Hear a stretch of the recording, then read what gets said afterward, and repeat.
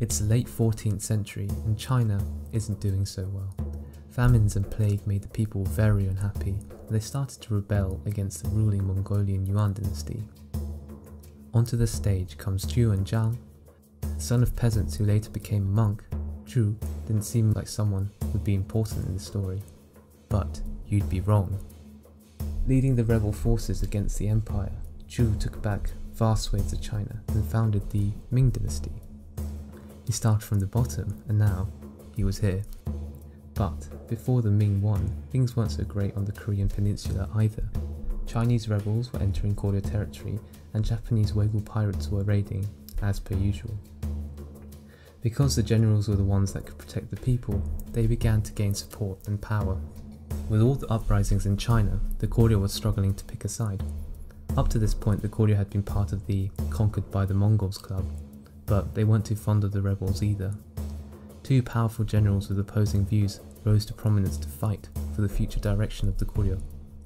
In the red corner was General Seong-gye, who supported the Yuan dynasty.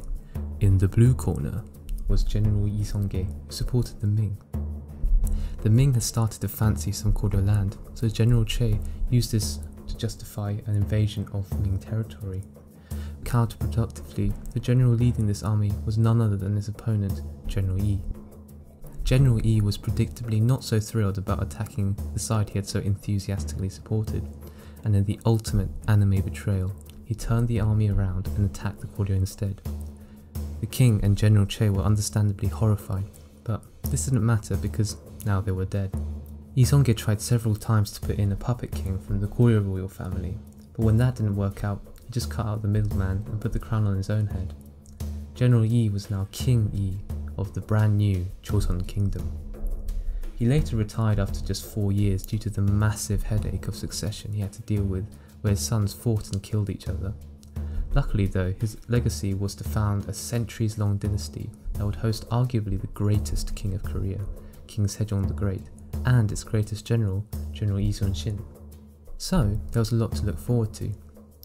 The rise of King Yi also cemented the Joseon-Ming alliance, which would last centuries, and the two had a great time with philosophy, innovation, art, and calling everyone else barbarians.